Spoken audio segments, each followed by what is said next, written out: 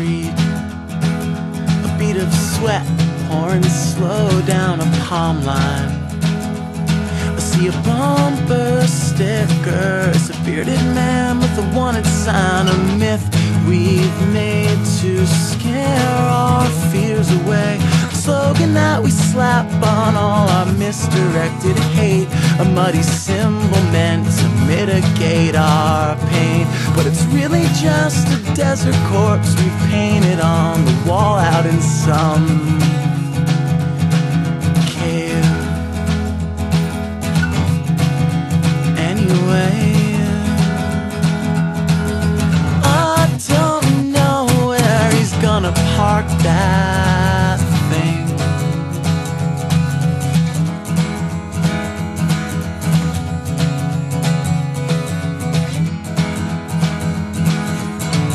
My neighborhood drunk's online at the deli. With his shaky hands and his swollen face, he waits for his coffee. He blacks out curbside every night and every day crawls back towards Wall Street. So I don't see it like it's us and them. I just see everybody working for that same eternal weekend, droning on and on and on and never doing what we wanted. Heavy legs, 2 steps behind some forever dangling carrots. And I'm tired of it. So who's to say that we can't just fucking change it?